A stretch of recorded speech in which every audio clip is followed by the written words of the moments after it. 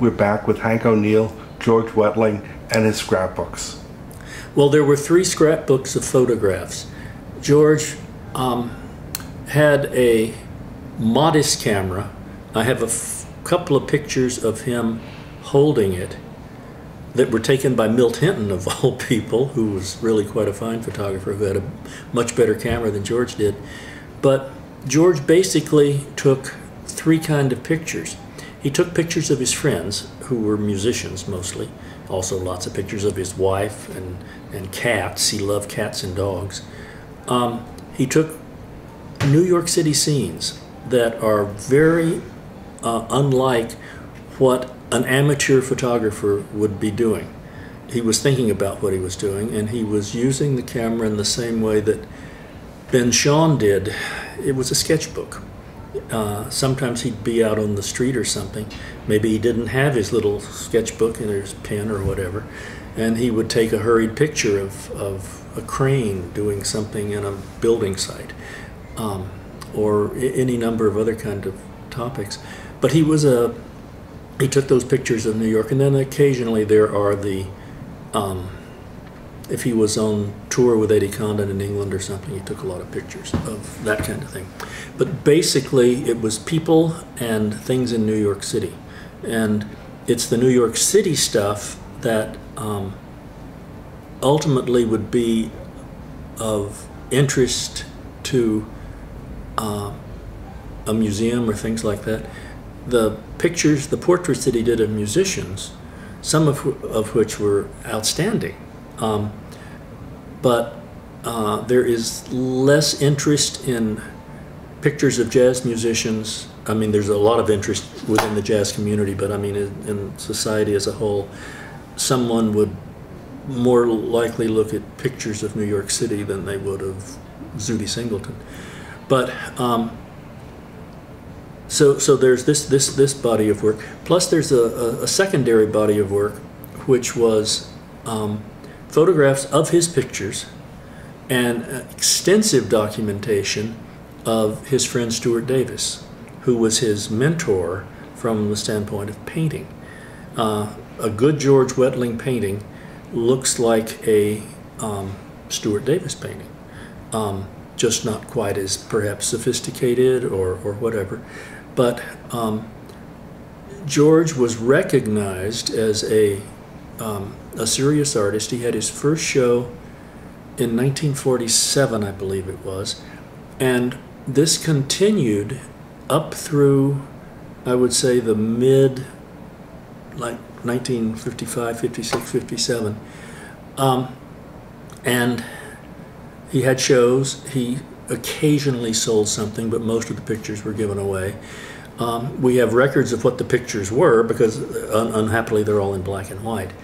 But he, at some point, he made a big error in that he sent in, you may have seen them, I don't think they do it so much anymore, but in those days, I've seen them. There were ads in the back of magazines or on matchbook covers or something, you know, send in a dime and go to the famous artist school or something, and we'll teach you how to be a painter. Well, he sent in a dime.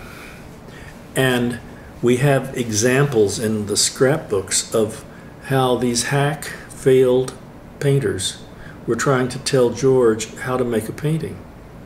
He already had serious shows, and it declines from that point on. I think he became discouraged because the people at the famous, although there was a letter that I found in the files from the famous artist school, said that, you know, we like this painting so much, we're going to give you a prize which will enable you to buy $50 worth of art supplies at the XYZ store or something like that.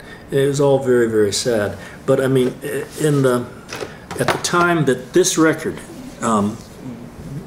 Wettling's jazz band, George Wettling's jazz band, came out, to old 10-inch Columbia, I guess from 51 or 2 or something. There was a very popular magazine at the time called Collier's. This one has Herbert Hoover on the front, and he's telling everybody, oh, it's memoirs of Herbert Hoover. Don't we wish we had Herbert Hoover right now? But here's a 2-page spread of George Wettling playing with the band that's on Collier's Clam Bake, and the painting that was on the front of and a picture of him painting. I mean, this was, I guess, about the 3rd largest in terms of circulation magazine there was behind Life and probably the Saturday Evening Post. I mean, it's a big deal. So people were taking him kind of seriously. And this painting on the left, this right here, which he called Jazz is In. I have notations from Stuart Davis's diary that owns November 23rd or whatever day it was. I went over to George's and looked at the painting, thought it was really good, thought it could use a little work here and there, and I repainted part of it. So, I mean, this is 90% George Wettling and 10% Stuart Davis. So, anyway. So George was the real deal, and there are, let's see, where would, maybe in a subsequent sequence I'll look through some of these scrapbooks and I can actually show you a picture of George at the easel, surrounded, I mean it was a publicity shot, surrounded by Condon and Pee Wee and Max Kaminsky or whoever, and they're all playing and George is painting. It's really a lot of fun. But maybe it would be interesting to show what some of his photographs of musicians, since this is a jazz situation, what they look like. Now, here is the diary entries from Stuart Davis. This was Sunday, April the 1st. That's when he was doing the painting.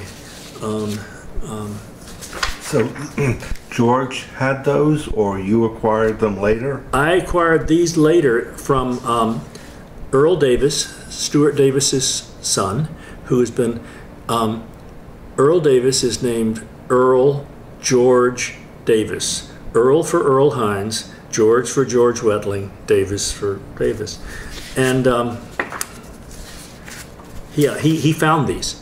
He was going through, I mean, there are, but I mean, this is a picture that George has written on the back. Two-thirds of the George Wettling Trio, Joe Sullivan on piano and Cecil Scott on clarinet. So George is not in the picture because he's behind the camera. And these are kind of falling apart, I'm sorry to say.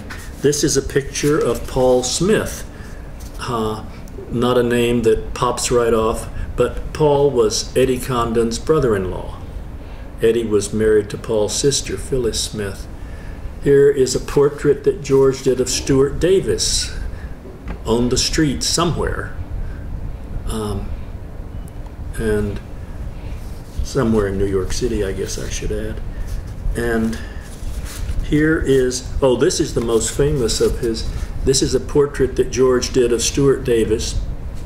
And this photograph, when the Metropolitan Museum of Art did the big Stuart Davis show back in the early 90s, this photograph was blown about 7 or 8 feet tall and was by the entrance of the exhibition. This is what they wanted Davis to look like at that show. And sometimes they were famous musicians, sometimes not. This is a man named Dick Carey who played with the Condon mob. This is Bud Freeman, looking very dapper and Bud Freemanish. But you see, there's a wonderful, funny story that that Eddie told me about George concerning one night they had played at Condon's, and this was at the time when Bud was married to some fancy South American lady, and she chauffeured him around and things like that. And at the close of working hours at 2 in the morning, George was found passed out in a telephone booth at Condon's, and his head was down like that, and he had sort of vomited and soiled himself. And they didn't know what they were going to do with him. Well, Bud was just getting in his fancy car. And I don't know who it was, but somebody at the club said, "Oh, Bud, could you give George a ride home?"